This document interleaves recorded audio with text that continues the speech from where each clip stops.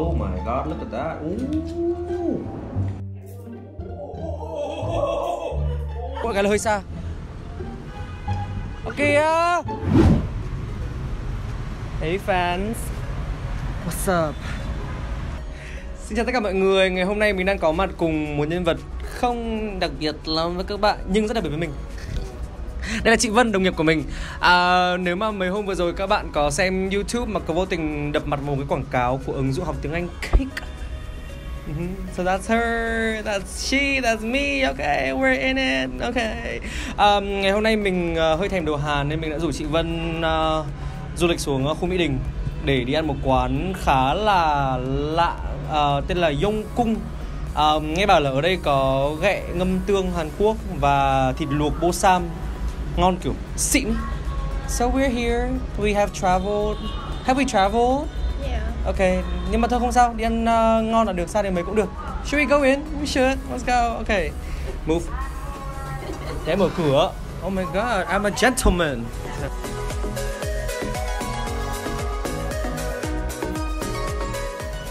Vì ngày hôm nay đi có mỗi 2 người mà ở đây cái gì cũng to thấy mẹ, nên bọn mình chỉ dám gọi một phần thịt lợn cuốn có giá 6.000 và gọi thêm một đĩa cua ngâm xì dầu có giá là 8.000.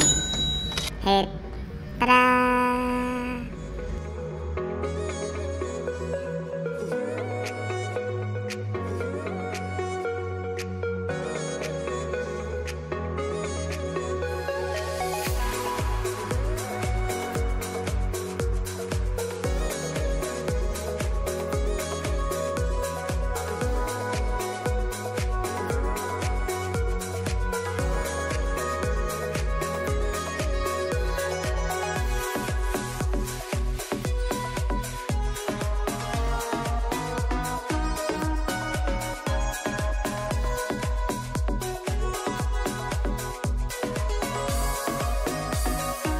Ok, vậy là trước mặt chúng ta có một cái này, đúng kiểu một mâm cỗ đồ ăn. Liệu hai người có hết cái này được không? Cố gắng vậy. Ok, Yeah. cool. Alright, nào. Ok, nào, vào việc. Oh my god. Nhưng mà chưa hết uống rượu đã được không? Yes, of course, you should do that. Yeah. Đi ra đến Bát. À, bát rồi. Yeah, Mongolia uống bát. Ok. You should be educated. Sorry. It's okay. Cái này là rượu gạo nhưng mà nãy bạn nhân viên pha với Sprite. Em đã sẵn cho em rồi. Oh, really? Okay, so Hình như bát của em nhiều hơn bát chị. it's okay. Cheers. Cheers.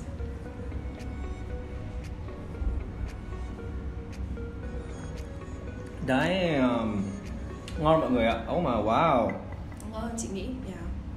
Tại vì chưa bao giờ nghĩ là sẽ mix kiểu Mongolia rượu gạo với cả Sprite. Yeah, it turns to be good. Oh, Jesus. Ăn banchan chưa nhá? Let's try the banchan. It doesn't hurt. Ăn thử cái. I wanna get that. Cái này có phải là is it like curry? Yeah, okay. Sẽ có curry. Okay. Cool. Yeah, okay. Khá là bất ngờ vì em không nghĩ là người Hàn sẽ ăn curry kiểu hăng như này. Nó hơi hăng á. Nó khá là hăng mà. Yep. For like Korean standards, I wouldn't expect their curry to be this pungent, but well, it's good. Thực ra chị đang từ nãy giờ đang nhìn cái đĩa kim chi. I know. Thấy bảo ở dưới đây có bí mật nữa. Cái này là một loại kim chi nhưng mà kiểu nó không phải là kim chi bình thường, nó không phải là kim chi bạn mua ở siêu thị. No, I guess we're bougie. Cái này là kim chi hàu. Ngon lắm. Em rất thích kim chi hàu. Để chị giúp. Nhưng mà em không thấy được có nhiều nhà hàng Hàn Quốc ở Hà Nội được kiểu làm kim chi hàu. So bonus point. Kiểu cái mùi hàu. Oh my god. Okay. We're gonna do that. Yep. Nào, thử nhá. Okay, you first. Alright. We're cool. Look at that. Ăn cả hàu nữa. Oh my god, ăn cả hàu. Okay. Yeah.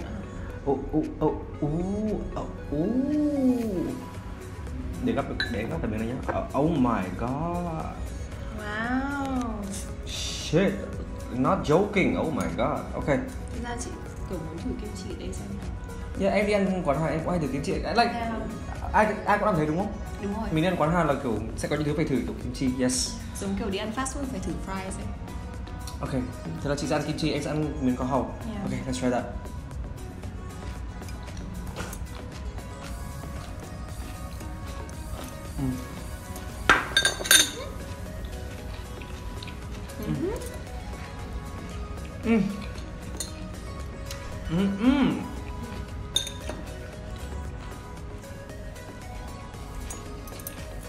Con hàu của béo ấy. Thực ra là có thể kiểu cay hơn một tí. À không, có thể chua hơn một tí. Em ăn kim chi chua. Chị ăn thì nói này. Thực ra em ăn kim chi kiểu rất là chua ấy. Em ăn vã cũng được. I'm pregnant. Congratulations. Thank you. But the baby is yours. Tin vui đầu năm. Còn có một cái được cái là kể cả là kiểu mấy cái ban chan tặng kèm như kiểu canh cũng ngon. Canh rong biển khá ngon.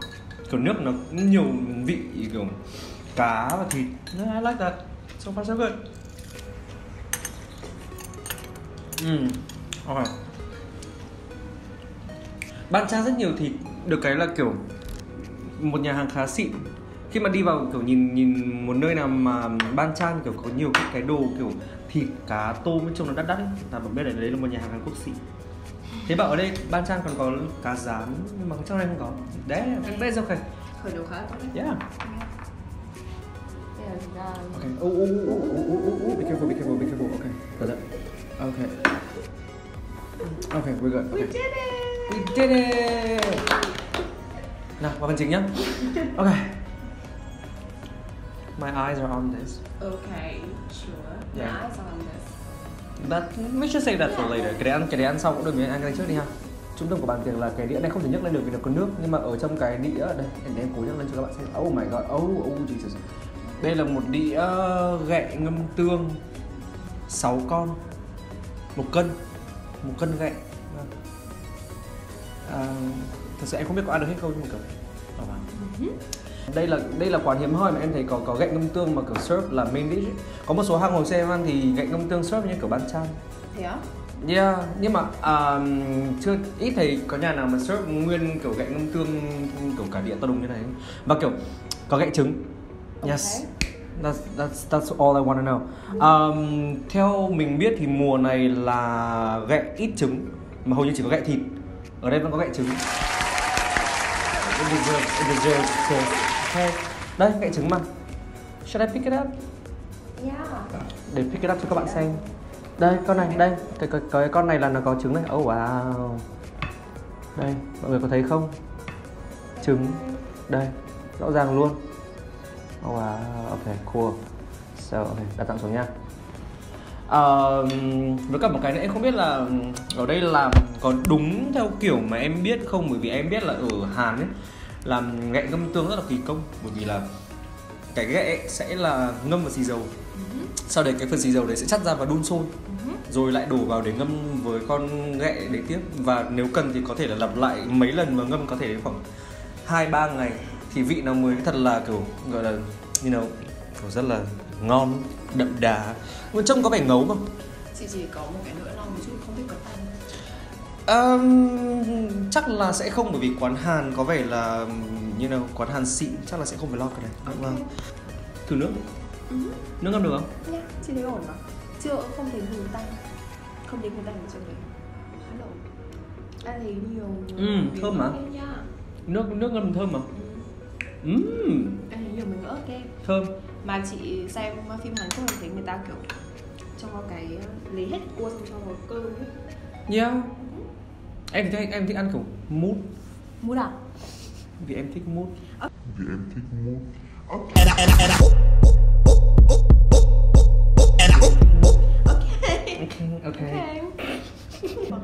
Ok, em đã cho cơm vào cái may của con ghẹ này rồi, so bây giờ em sẽ kiểu xúc ăn. You can try that. Yeah. Okay. Có cái bấm nước, có cái kìm nha. Okay. I'm gonna try this. Okay.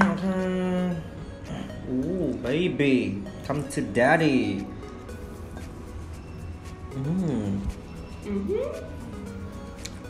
Ăn được đúng không? Nó chị thấy nó khá là ổn. Đúng chuẩn. Không tanh. Thực ra em thích ăn cay hơn một chút. I like my gejang spicy, but this is okay. This is cool. Ngọt vãi. Amazing. Yeah. Thực ra chị khá là hồi hộp tại vì sợ nó sẽ bị tanh. Em cũng sợ. Tại vì em rất là nhạy của mùi tanh của hải sản ấy. Hơi mặn một tí nhưng mà kiểu ngâm tương ấy. Nhưng mà chị nghĩ là cho ăn với cơm sẽ rất là Nó là món ngâm tương ấy. Làm sao mà không mặn được ấy. Bản chất là phải mặn để tạo vị và khử tanh mà. Right. Cho một cơm à? Yeah. That looks nice. Nhưng mà đúng là nó hơi mặn thật. Mặc dù chị đã hiểu vì sao nó mặn nhưng mà vì không phải là người ăn mặn nhưng mà... It's okay. Yeah, it is still good. It's just a tad salty.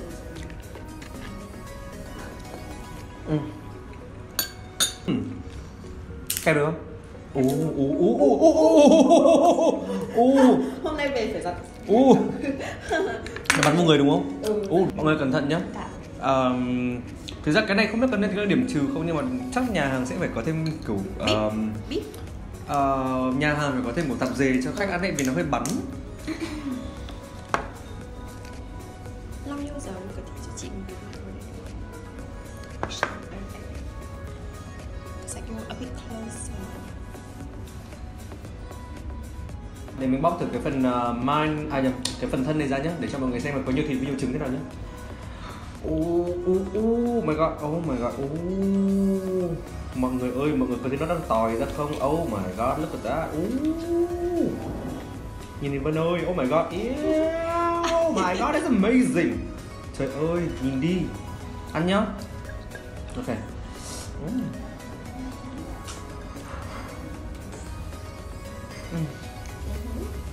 It's so good. Thơm lắm. Chị biết mà, I know. Hơi mặn một tí thật nhưng mà công nhận là ăn không bị tanh. Yeah. Đấy là quan trọng nhất.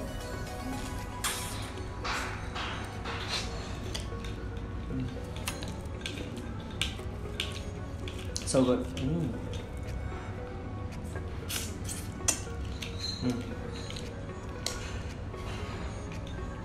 Ok thế. Món này là món mà các mẹ Việt Nam nhìn vào sẽ khóc thét, kiểu khóc thét ấy. Thực ra trong lúc chị ăn này chị cứ nghĩ tới mẹ chị. Nếu mẹ chị biết chị đang ăn thì em cũng nghĩ đến mẹ em. Không biết phản ứng như thế nào. Em cũng nghĩ đến mẹ em, trời ơi.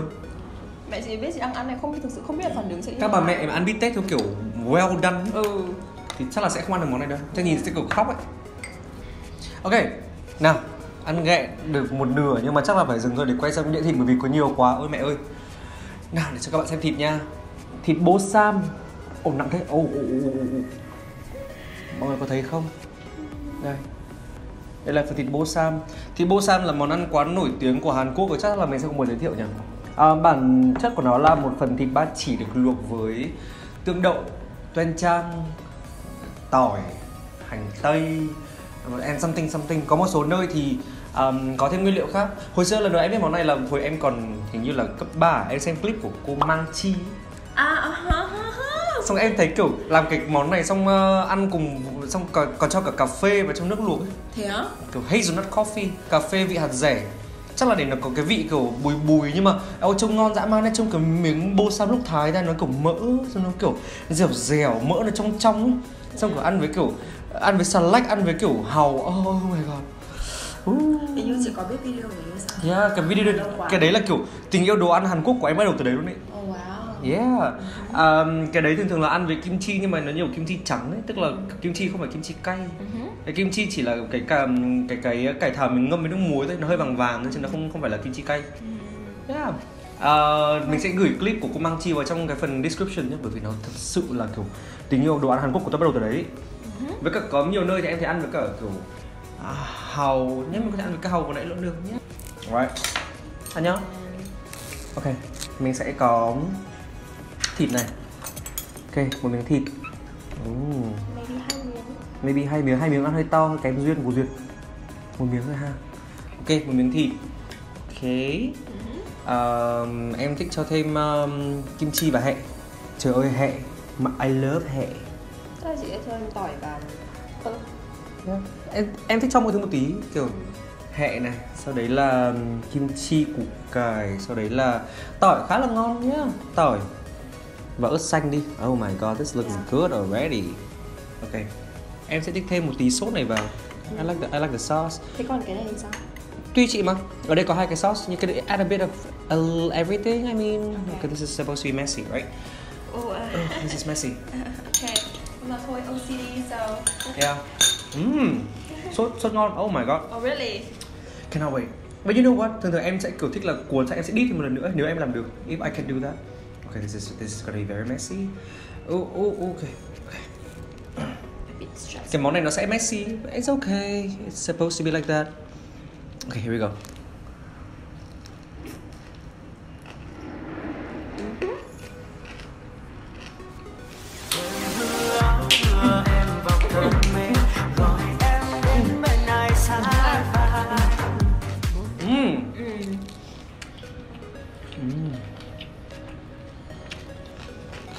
Nhiều hương vị, nhiều texture, mặn ngọt cay giòn. This is good. Thịt mềm lắm, mềm, có sụn. Em không khoái sụn lắm nhá, bắt lại. Ok, chấp nhận được. Ăn tiếp ha. Ăn chơi, em quên không có là cây nhíp. Oh my god, ở đây cho nhiều cây nhíp. Ở đây cho rất nhiều cây nhíp mọi người ạ. Like this, I have a bunch of cây nhíp. Thế ra cái thịt này em thấy màu nó hơi nâu hơn so với cái bossam hay ăn. Không biết là vì cái nước nó có màu đậm hay là thêm kiểu nước Hàn hay là kiểu thêm nước Hàn. I'm stupid, sorry. So good. Oh. Oopsie. Oops. Don't regret it. So good. Okay. Tại cái này ăn kiểu miếng phải to mới ngon ấy. Người Việt Nam mình ăn cuốn khá tế nhị, ý nhị chứ kiểu người Hàn với người Nhật là kiểu it's supposed to be like that. Kiểu nhiều khi ăn nó phải tận hưởng. Như kiểu người Nhật ăn ramen nó kiểu xì xù. Có cần phải từng hành không?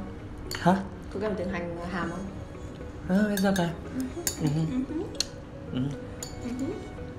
I trust you. Ăn được cái miếng này không nhỉ?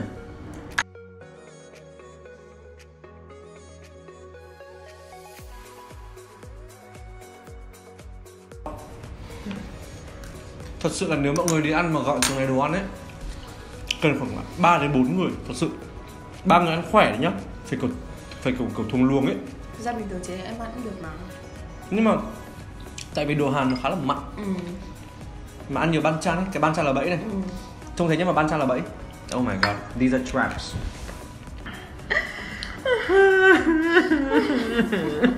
Đây là coffee no. Ok, bọn mình đã ăn xong bữa. Bây giờ thì thực ra là còn hơi nhiều đồ nên là mình với chị Vân sẽ phải kiểu gói mang về. It's okay. This is lots of money. Chị không dám đứng lên, sợ thắt lưng nó kiểu bục ra. Em đỡ rồi, không sao, it's okay. Bây giờ bọn mình sẽ tính tiền em đây nhé. Một bữa ăn hạnh phúc. Love it, love every moment of it. Ok, vậy là mình và chị Vân vừa ăn xong một bữa ăn khá no, rất no. Yeah. Tại nhà hàng YONG. Ngon. Ngon. Rất là ngon. Thực ra cái mức giá nó hơi cao một chút. Nãy một chút. Nãy cái phần thịt là bao nhiêu nhỉ? 600. Thịt là 600 còn ghẹ ngâm 800. Là 800. Nếu mà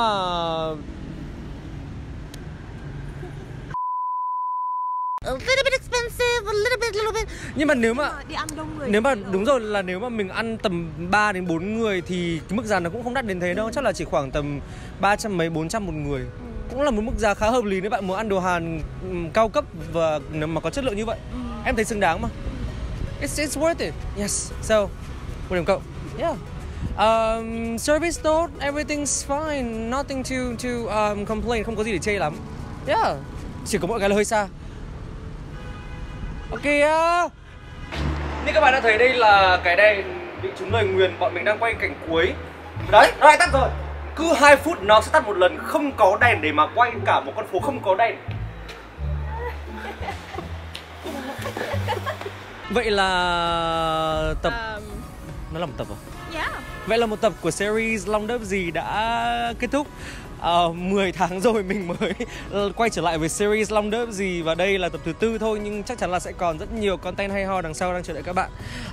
Nếu các bạn có muốn gặp lại mình, nhớ hãy like và subscribe và nhấn nút chuông. Please, like we have to do that. Mọi người phải follow đi, mọi người phải subscribe đi, khổ lắm rồi. See? Okay, enough of acting. Cái đèn chắc là chuẩn bị tắt rồi. Chúng mình sẽ phải nói lời tạm biệt bây giờ. Chúng mình sẽ còn gặp lại các bạn trong những video tiếp theo của Ethan by Long. Okay. Good, bye.